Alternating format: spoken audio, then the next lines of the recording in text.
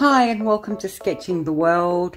Today I'm going to try to get some of the art materials that I never use, that I really hate using, and try and rework them, do some hacks, give them a glow up and see if I can get them working in a way that I like. So yes, basically it's going to be a redemption arc for my art materials. I hope. Maybe not. Maybe this will all go horribly wrong and I'll end up deciding that these art materials can't be hacked, that there's no hope for them. But let's give it a go. Okay, art material glow up number 1. I mentioned in my video I did recently, reviewing all my sketchbooks, that this was my least favourite sketchbook. The paper's just not nice to use. And so I thought I'd try hacking it, try mucking around with it to see if I can get the paper to be more satisfactory. And my first thing I want to do was do a gouache background and see if it's actually nicer working onto the gouache rather than directly onto the paper. And luckily, here's one I did earlier, like 6 months ago, that I did and completely forgot about. Thanks past me. So we'll try that first, and then the second thing I'm going to try is putting some acrylic medium on the page, some gesso. I've never used this before, so I'm going to give it a try and see what it's like to paint over. Let's go with this. Okay, I'm going to try drawing on this now to see if it's much nicer than drawing on the crappy paper. So I'll just start in with some watercolour markers. And that's going on quite nicely over the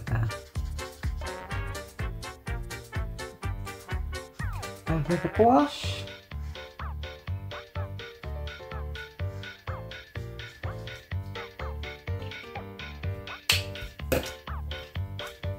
Ecoline. Probably won't show up very well, blue on blue, but I'll give it a go.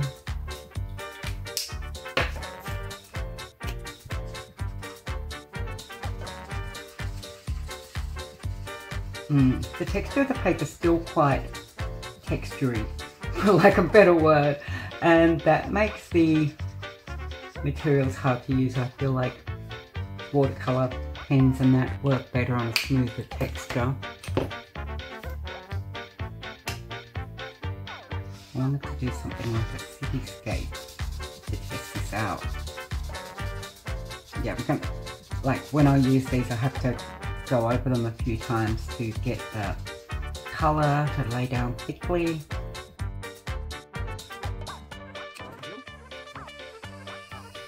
I mean, this one's getting a bit low on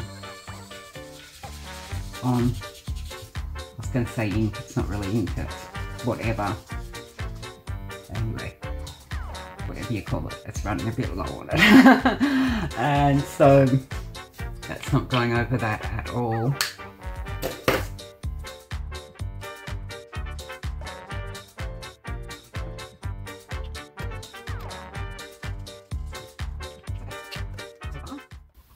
Not liking using the watercolour markers on this, even with the gouache base.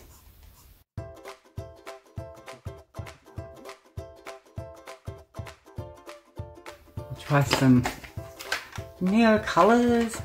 I don't know why they make these tins, they open the wrong way around, like that's got the name on it, but you open it this way. No, you open it this way. Like, I would assume it opens that way, but they're obviously designed for left-handers, which I guess is good if you're left-handed, but I'm not. So yeah, let's try some of these now. Yeah, the texture that's coming through, that's being annoying. Don't like it. It's not something I'd use, not something I'd feel like happy using. Oh, not satisfying, that's the word I'm looking for. It's not satisfying to use. Goes over the marker pen quite nicely, but yeah, it's still got that sort of icky texture. That is not a car shape. That is so not a car shape. Ah, that's better. Yeah, I'll put some wheels on them and you can tell they're cars. So my thoughts are, even with a layer of gouache, this is still not a satisfying sketchbook to use, and I'd give it maybe 3 out of 10.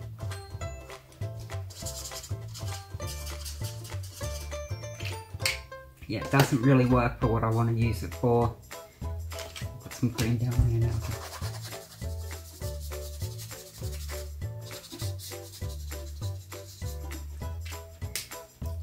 So yeah, not really a glow up at all. I would consider this a fail. Thumbs down. Sketchbook, not good. And yeah, it's that texture that I really don't like. It's too rough and a little bit waxy almost. So let's now try using the gesso. I don't know whether you say gesso or gesso. I guess it's gesso. Let's. Wow. If I can get the lid off it.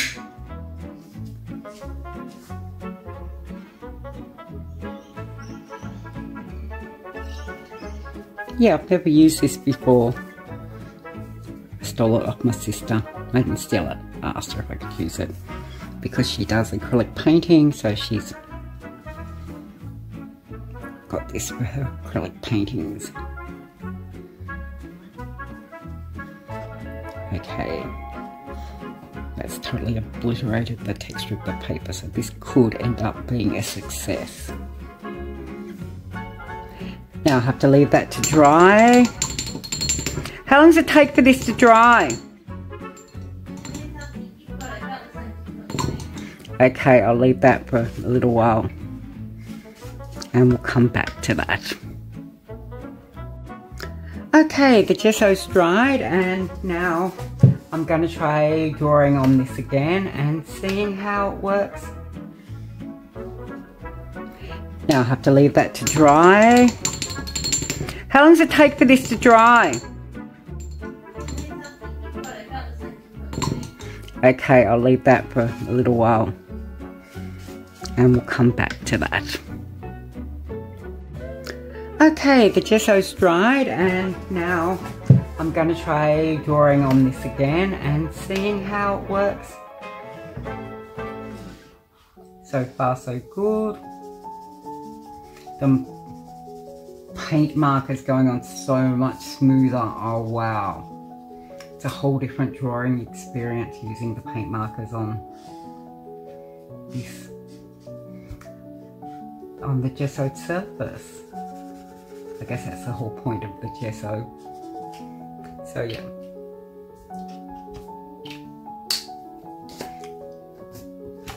I'll try using this one that's a bit running out of ink. Yeah, that's much nicer.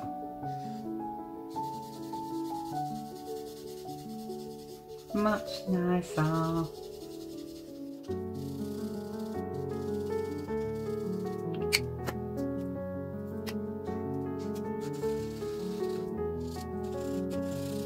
This one's not going down as well.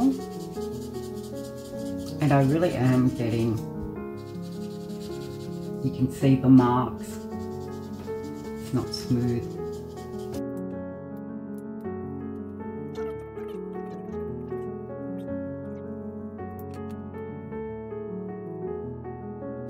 And yeah, the Ecoline going down really nicely.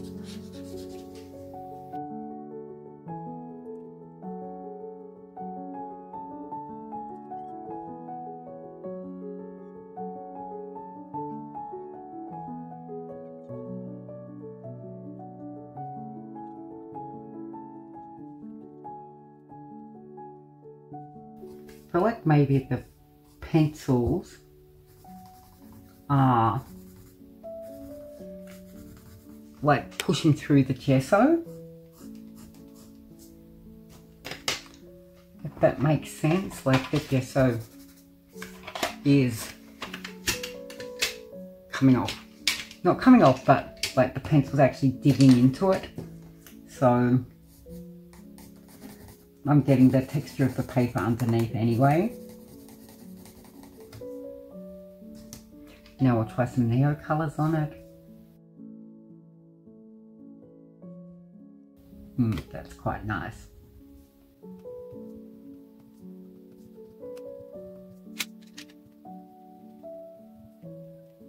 Yeah, the neocolors go on a lot nicer.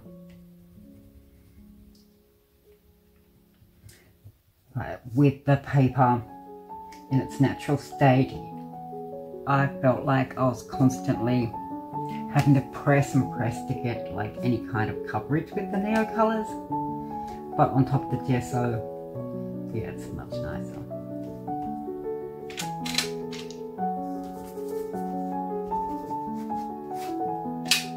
So, I'd say, was this a success? Jury's out. Jury's out on that. I mean, I feel like having to prep the pages with gesso just to use them kind of makes the sketchbook a bit too much of a bother. Like, for the cost of a thing of gesso, you could, yeah, for the cost of a, what do you call this? Bottle, thanks. For the cost of a bottle of gesso, you could just go out and buy a new sketchbook and have something that worked a lot better. So I'd say, but maybe if you're stuck in a situation where you could not possibly get another sketchbook, but you could buy a bottle of gesso. I don't know what kind of post-apocalyptic world this is, but yeah, in that situation, it might be worth doing. But just for normal everyday life, do not bother. I mean, maybe if like someone had given you the sketchbook and you're gonna have like a whole relationship issue because you're not using the sketchbook that your boyfriend bought you for your birthday or something, then yeah. My sister's laughing at my wax scenarios. It could happen. Yeah. She's laughing because I have been addicted to the AITA forum on Reddit, and that is just so much a situation that would be on that Reddit community. In fact, I think I've actually read one that was very similar. So yeah, if you're going to end up being on the Am I the Arsehole subreddit, then it might be worth going and buying some gesso instead. NTA, yeah. But in normal everyday life, don't bother. Thumbs down for this. Now I have to pack up all this stuff. Hack number 2, getting crappy pencils to be less crappy. Let's try it. I saw this online, and basically if you've got some cheap pencils, or not so good, like don't do this with your like Caran luminance or with your polychromos or whatever, but if you've got like cheaper pencils, soaking them in hot water apparently makes them work better. So I'm going to swatch a few of these before soaking them. I bought these are called Black Widow, and I bought them when I first started getting into art. I knew nothing about pencils, so I thought, yeah, these look good. I got them on Amazon, and they're not bad, but I don't know, like they don't have a lot of pigmentation, so we'll do a yellow, a pink. And yeah, so I just put them in this box and put them in storage and I've been sitting there ever since. I don't like pencils that aren't pigmented. I don't like having to press too hard. And yeah, the thing is to soak them in hot water. I wasn't sure how hot the water needed to be, so I've just made it as hot as it comes from the tap. Let's go with the dark one this time. And soak them for about 5 minutes. What's that one? It's really hard with these pencils. They're black, I guess because they're Black Widow. So you have, it's really hard to see what colours they are. And let's go with, I feel like I should have a blue in this mix. Let's get a blue. There's a blue. Put that right down the bottom. So I've got yellow, pink, green, dark pink, blue. And we'll see what they're like after they've been soaked in hot water for 5 minutes. Come on, soak faster, guys. Soak faster. Hopefully these have had time to soak enough. So now let's try them out. Peaks here. I'm not sure whether that's meant to be this one or this one now. Wow. They're like using crayons, not like using pencils. Really has a feeling of a crayon. And yeah, it's really softened the pencil up. It's made it a whole different experience using it. I'm not sure how long that, like, whether it's just softened up the outside of the pencil, and let's keep going and see how long it takes to get back to this.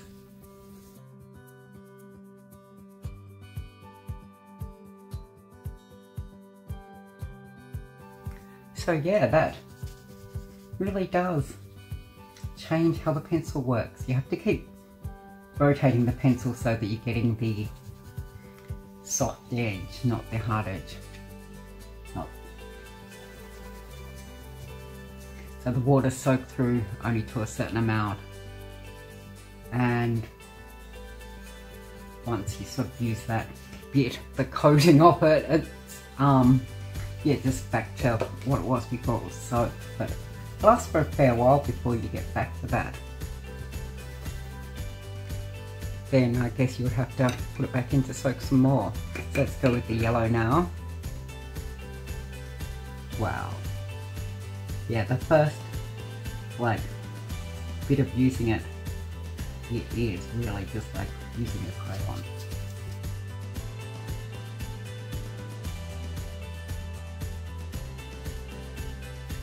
I think basically what's happening is like the pigments mixed with wax inside the pencil, and when you soak it in the water it melts the wax, so you're getting more of the pure pigment and less of the filler that goes with it.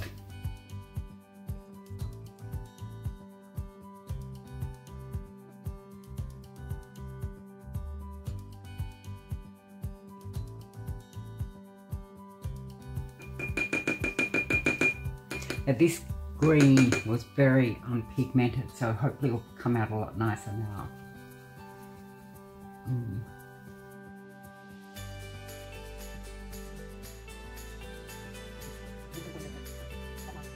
Yeah, the soaking didn't last nearly as long as some of the others, and now let's try this one.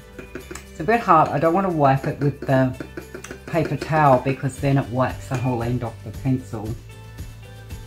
But doing it like this does get the paper a bit wet.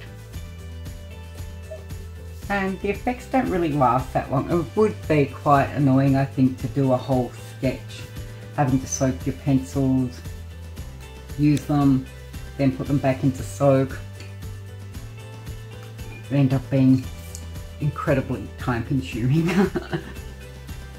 Wow, even after that one's been sitting there for a while though, it's still quite nice, quite softer, a lot softer.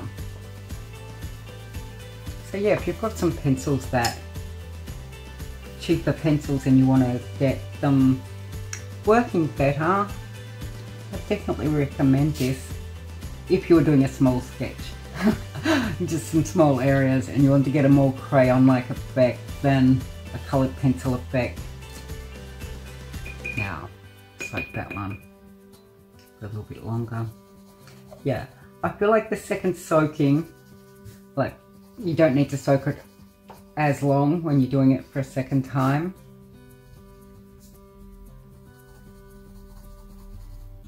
And I'm pretty happy with that. So I'd say I'd give it the thumbs up for working as it's supposed to. It really softened the pencils up. It's a lot more pigmented. I'm saying it's a lot more pigmented, but really, is it? But the pigment comes out a lot easier. It's just so easy to use. It's like, yeah, just buttery and soft and smooth. And you can blend the colours a lot better. But I'd probably give it a thumbs down for convenience. Like, unless you want to sit there and have all your pencils soaking and keep re-soaking them, having to wait for them to soften up again. I mean, it could be a really handy thing to do if you want to have a crayon-like effect and a pencil effect without having too many different materials. You could put down a pencil layer, then come back and do the crayon type layer. That would work really well.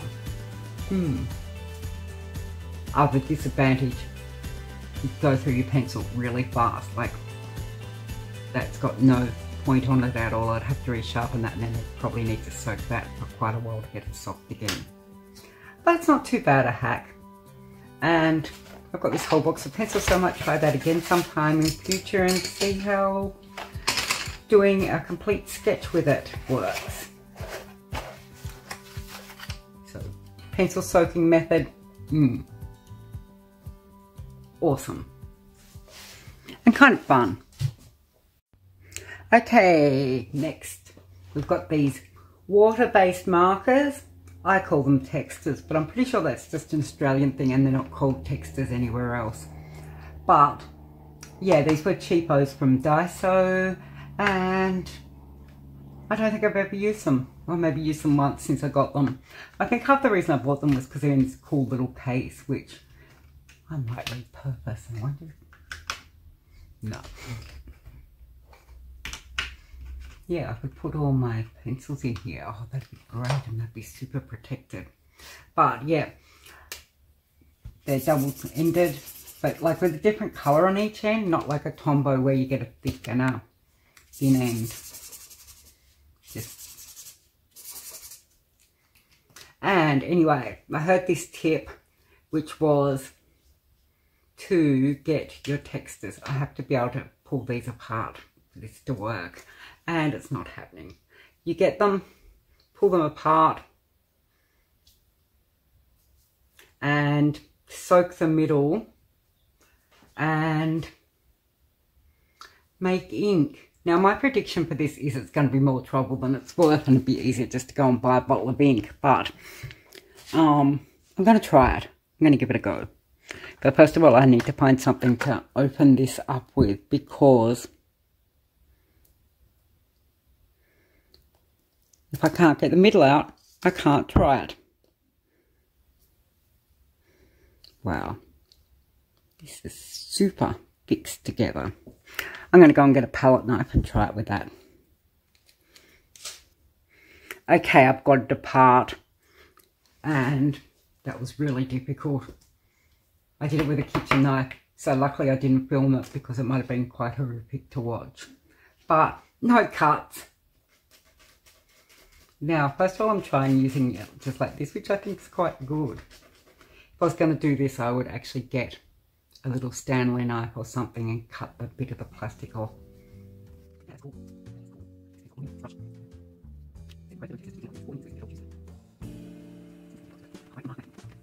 But I'm getting totally distracted here. Oh,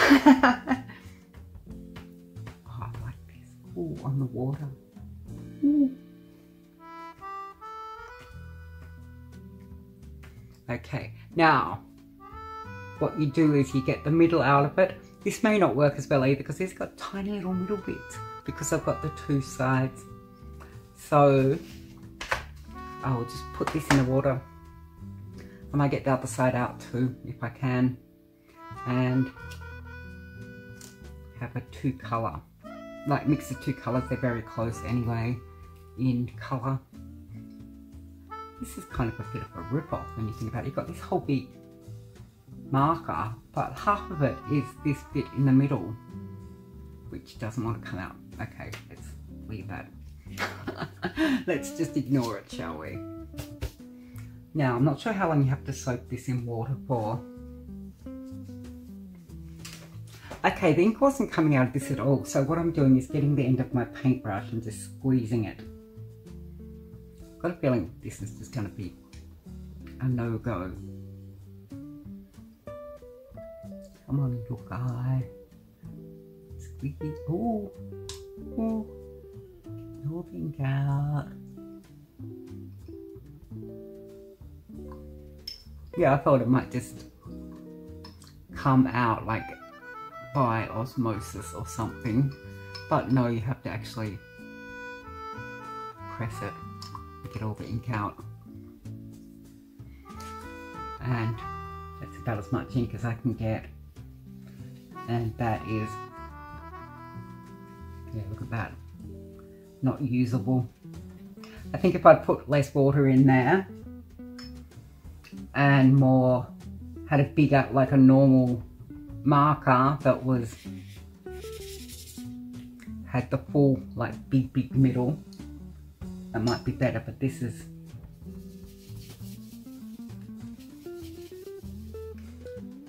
I've got the gesso still in that brush.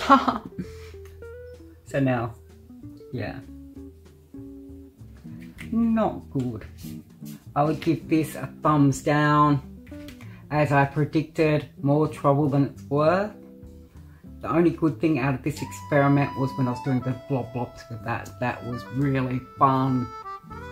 So yeah, I wouldn't recommend that. And like, it would be so much easier just to go and buy a bottle of ink, or a few bottles of ink, rather than doing all that mucking around and dismantling your markers and getting some weak watery colour. Do not recommend. I wouldn't call these crap art materials. They're quite good soft pastels that I've had for literally decades. Like, I just don't like using soft pastels, so that's why I put them in this category.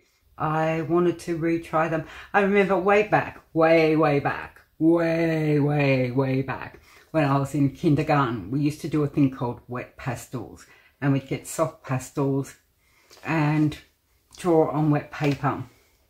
Yeah, I remember the teacher would soak the paper in water for a while so the paper got really wet, and yeah, then we'd get our pastels out and sketch on it. So I thought I might try that today. I'm using a spritz bottle because I still have trauma. This is a trauma dump, right? But when we used to do this in kindergarten, the teacher would soak the paper in water and then she'd tell you to go and get the sheet of paper out. Like, there'd be a whole block soaking and she'd say, go and get a sheet of paper so you can do your wet pastels. And the paper would always rip. And because, you know, you're a little kid and you're trying to peel off one sheet of paper out of all this soaking wet paper. It's soft, it's soggy. And then the teacher would be like, oh, Kathryn, why did you do that? And yell at you for doing it. And I don't know why she didn't just get us to spritz the paper with a water bottle. I mean, I was in kindergarten. You're not that dexterous when you're in kindergarten. And to be honest, I don't think I'm that dexterous now. So yeah, I'm just going in on the wet paper. This probably isn't the best paper to use. It's just cartridge paper, when I could have used like a proper pastel paper. if I had it, but let's get started.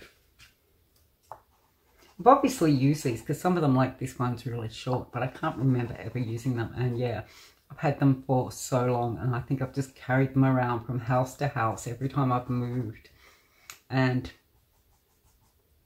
never actually done anything with them. And it's not my favourite thing to use.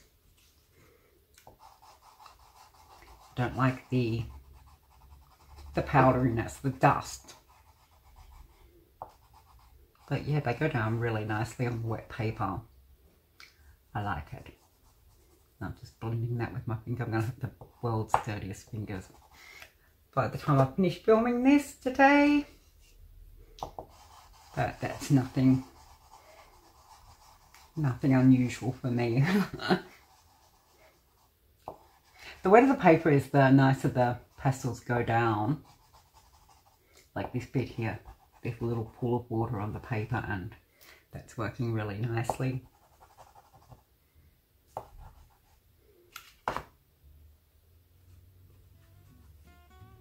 I'm not really sure what I'm doing here. I have no plan for this picture. I'm just putting down colours.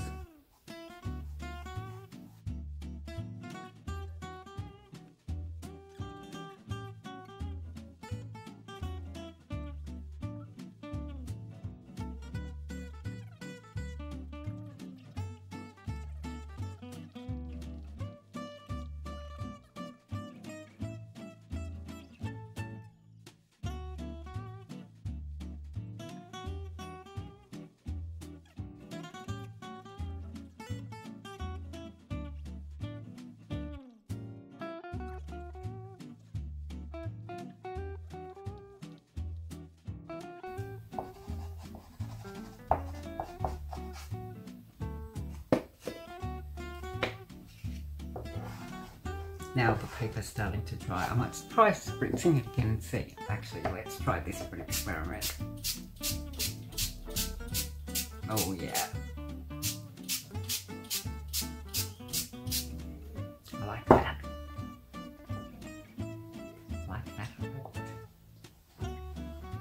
I did put a drawing board down before I did this because I didn't want to get a mess on the table.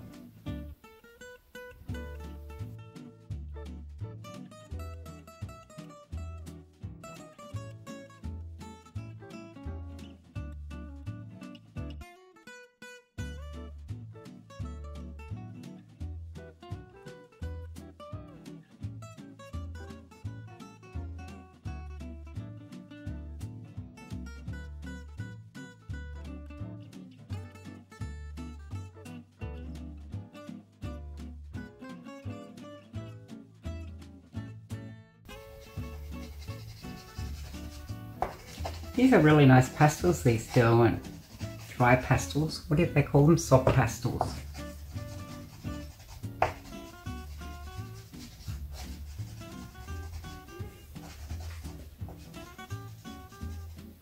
Really glad I never threw them out all these years.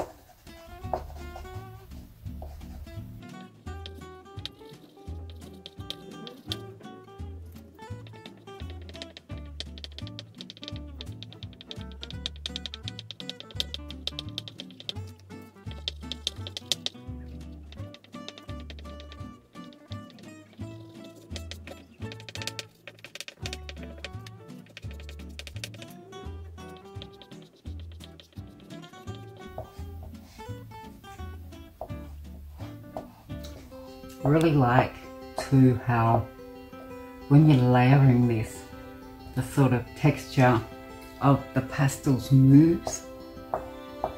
So like this is all got this texture going this way, but I can go over it like this and sort of scratch into it and get a whole different texture happening.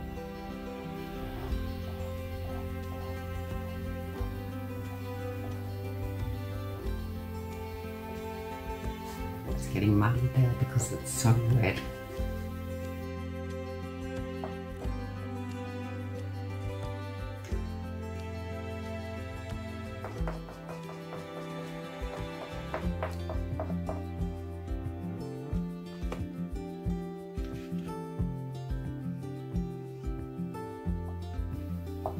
And the paper's starting to dry now, so these are behaving more like regular pastels. I might leave it for a while and come back and try to layer over this and see how I go.